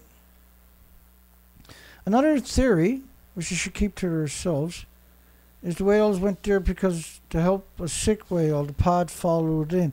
If that was true, there wouldn't be any more sperm whales on the planet. And we would see strandings everywhere, all the time, pre-Fukushima, not just post-Fukushima. And whales hadn't even been seen there for 25 years. 2 pilot whales die after they're found stranded in Puerto Rico.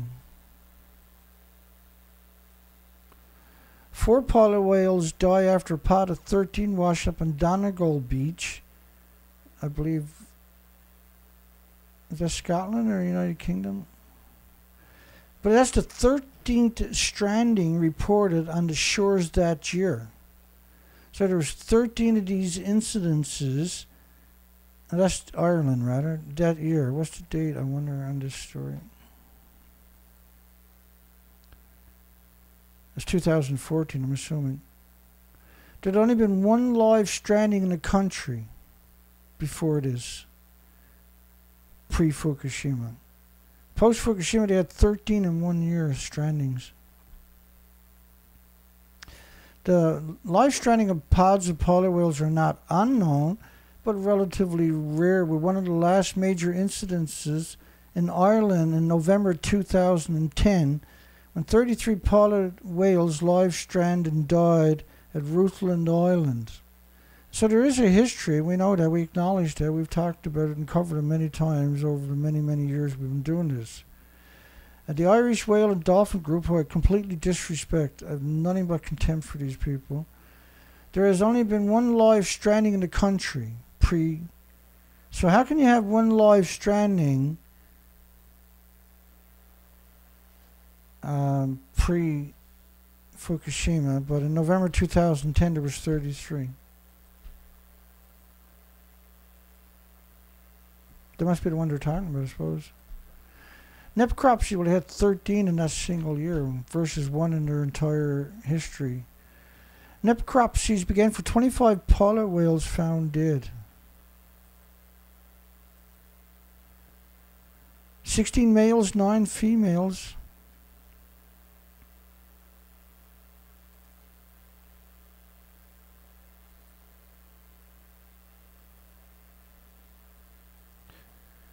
Cat parasites found in western Arctic belugas. Well, how the hell does a cat parasite end up in beluga whales in the friggin' Arctic?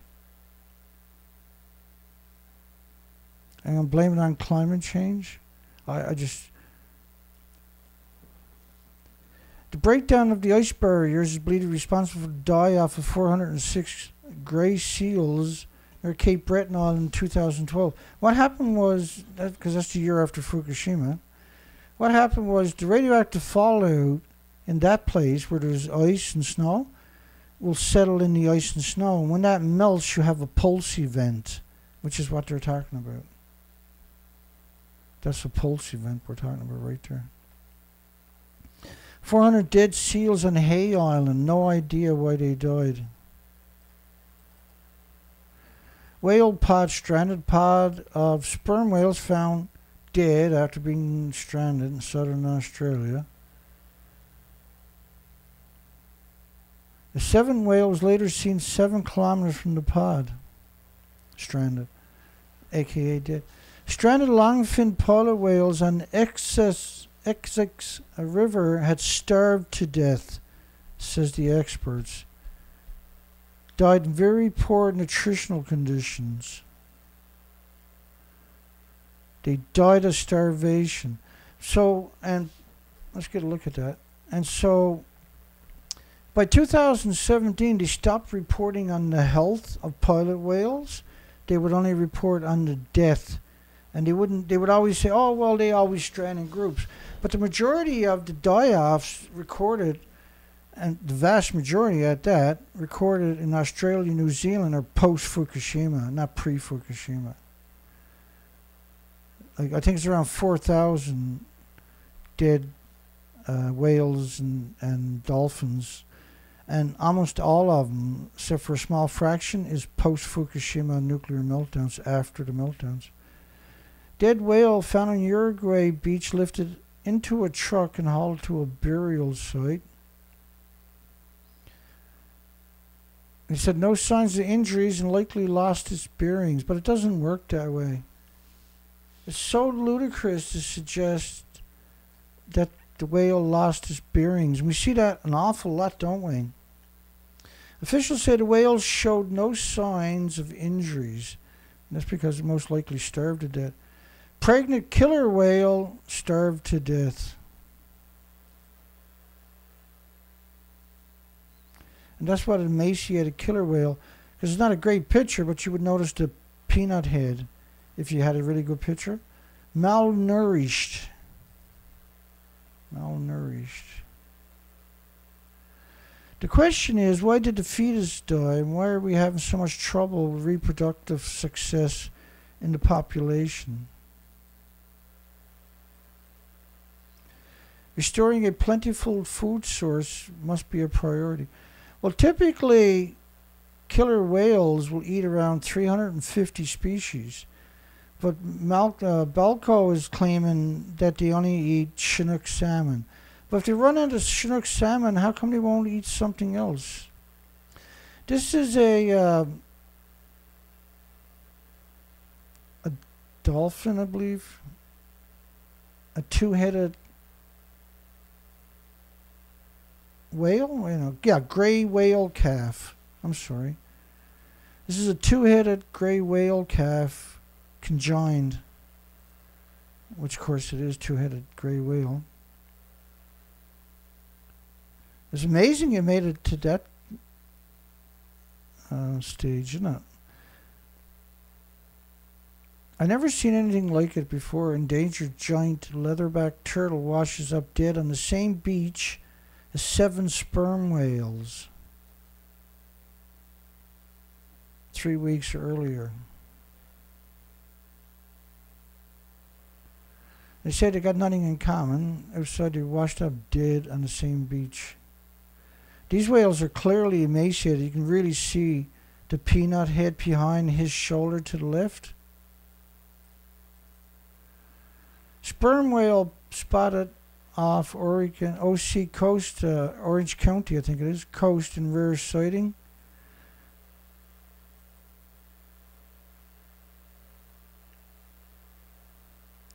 "50 of the whales, sperm whales, were seen off the coast, which experts say is a rare one. They're usually in tropical or subtropical waters. Sperm whales, a sight never before seen off the coast of Orange County."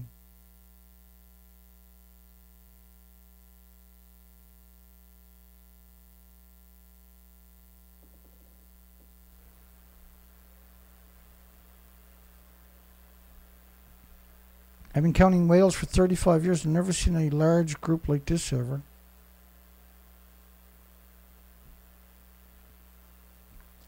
They weigh up to 45 tons and eat a ton of squid a day. So if you eat a ton of squid a day, and your food source, hang on, my throat is dry. Then your food source is killed off by radioactive fallout. What would you expect? Well, you expect to find the whales showing up dead and emaciated everywhere, Dana. So what's happening? Well, they're showing up dead everywhere. They're not supposed to be in those types of water. They're like warm tropical. They stay at the surface and die for 20 minutes to an hour and a half. They're socializing, they're rolling, sticking their heads out. It's extraordinary. I don't know of any large group we have ever socializing like this. I've never seen anything like it. And nobody I know in Southern California has. Dead sperm whale surfaces at Muniz.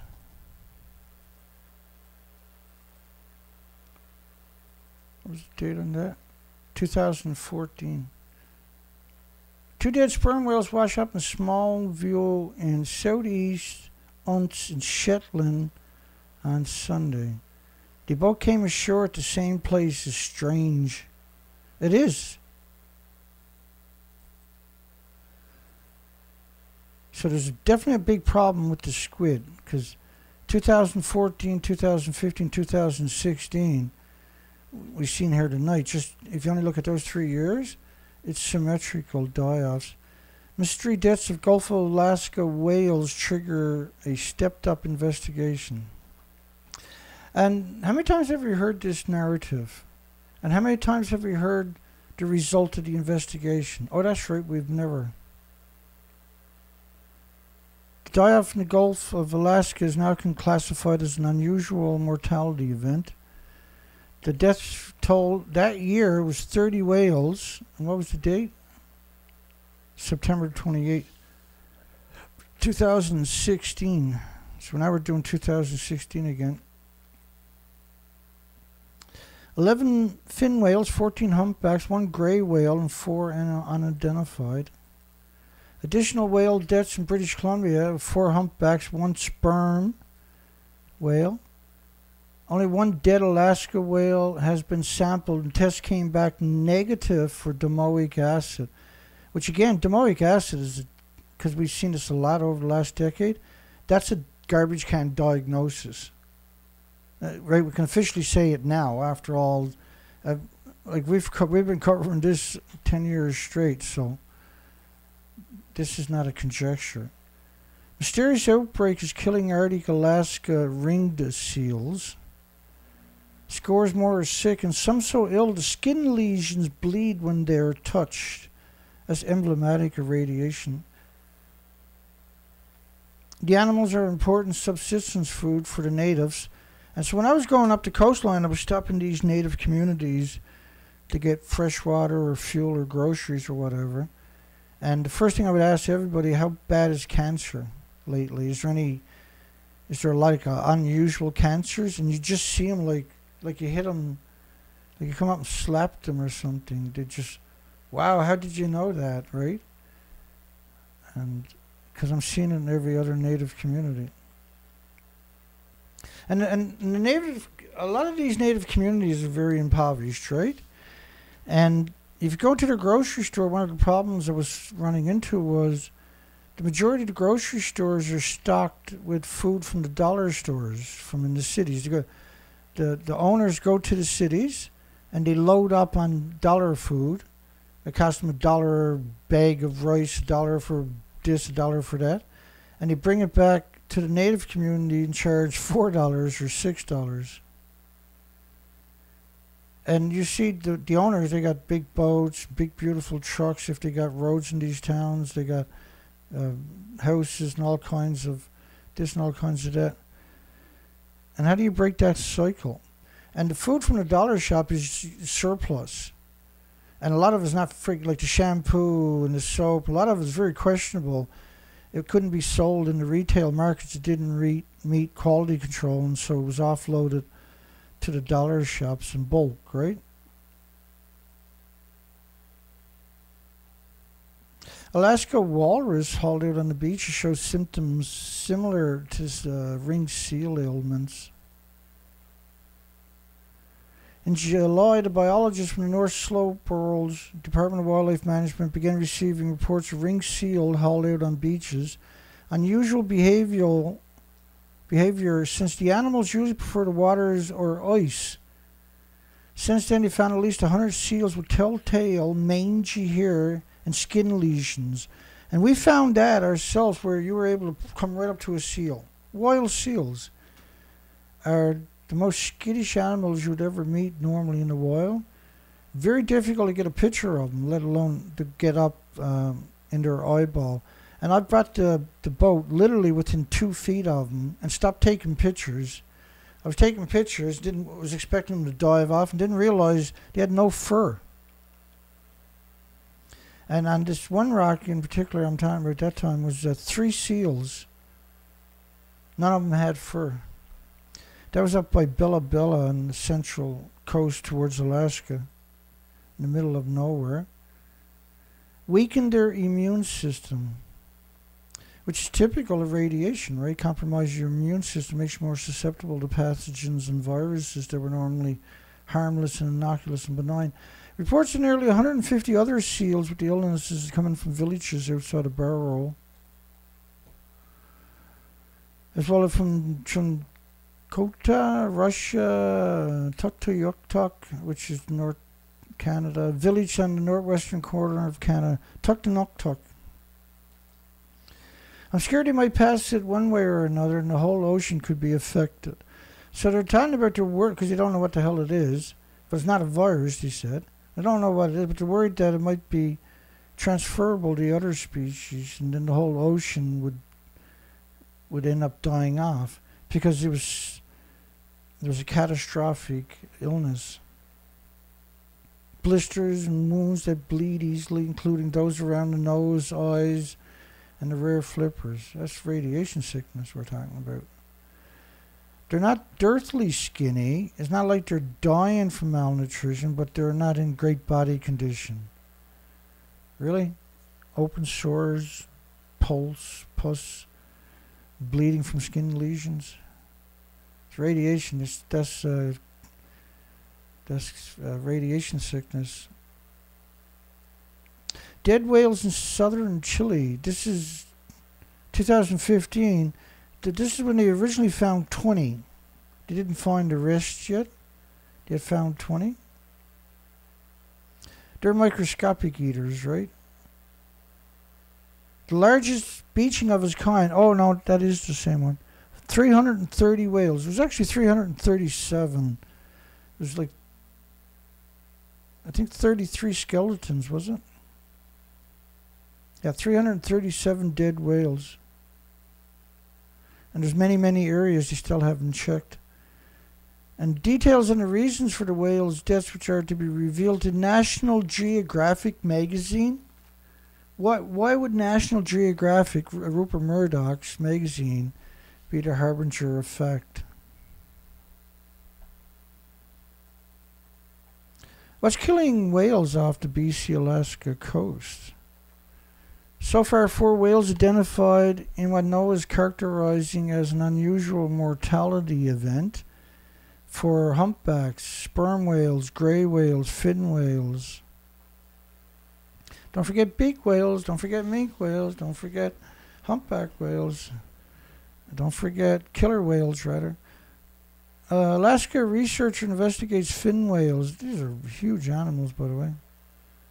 At least 9 fin whales discovered floating in waters near Kodiak. It's an unusual and mysterious. Well, look how skinny their tail actually is. Let me zoom in on that. Can I do that anymore? It'll take me a second. Hang on, I'll get it. Look how skinny that tail is. Look how, right? But look how skinny that thing actually is. Hold on there. I'll get it. Look how skinny the tail is compared to the rest of the animal. That's an emaciated tail right there. That's what that is. That's emaciated. So far, there's no smoking gun in this environmental. What are you calling an environmental mystery if you can't quantify that assertion? This is 13 years ago, 2010. Washed up whale buried on Newcastle Beach. June 7, 2010, the year before Fukushima. It's the second dead whale I've seen washed up in 20 years. Now you're getting 20 a year.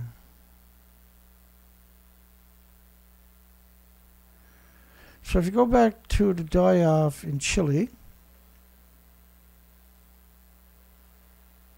they're baffled why a mass beaching of protected whales. Well, they've never had. This is the biggest die-off worldwide. And that was, I thought it was 2015. May 11, 2015. I was right. I was right. I was wrong. I was right. You were wrong. There, I'll get it in a second. Along a 2,400-mile coast, but until now, never seen whales. They've seen other species that washed up or died on the shorelines in the 24-mile coastline, but they've never seen a whale stranding. And they got the biggest one in human history at that time, where the people or the species are dependent upon the first species that are going to be affected by radioactive fallout. And that's the microscopic animals. Their diet are these creatures and these creatures, which are very small creatures.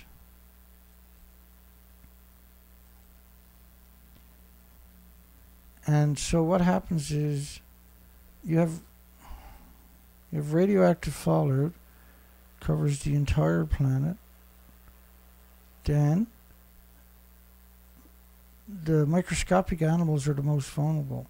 But all are, because Fukushima was a pulse event. This was the tipping point for the global warming too. If you look at these strange weather events, you won't find them pre-Fukushima, they're post-Fukushima. So we're talking about supercell storms at 200 miles per hour worldwide, of typhoons and cyclones and hurricanes. And we're talking, multiple events a year coming ashore. And there's no communities worldwide that have infrastructure regulatories to build your buildings to withstand 200 mile per hour winds and 250 mile per hour gusts, because that's what we've been seeing post Fukushima. The releases have been going on non-stop for 80 years from the nuclear industry, and it's kind of hard for the average person to comprehend the enormity of what I'm talking about. It's probably impossible unless you're honest. If you're being honest, then think about this happening every single day. Because that model is only based on venting. It's not based on the actual inventories from the nuclear meltdowns. Because if you put that into the equation, you won't be able to see the outline of Earth. And this stuff never goes away. This is your forever nightmare.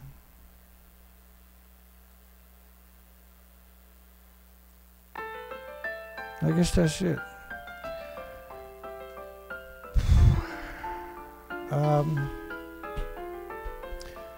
See everybody tomorrow night. Japan is out of control. They're out of control. Nuclear industry is completely out of control. Particularly post-Fukushima. They're savage. They're taking over your planet, and you better start fighting for it, because they're not going to give it back willingly. And you better take it back. 8 million species in the future of humanity is dependent on you. It's on your shoulders, not mine. Mine are heavy enough. Have a great day. Have a great night, and have a great morning. We'll see you tomorrow night. We'll pick back up on scumbag, degenerate nuclear industry. Have a great day, everybody.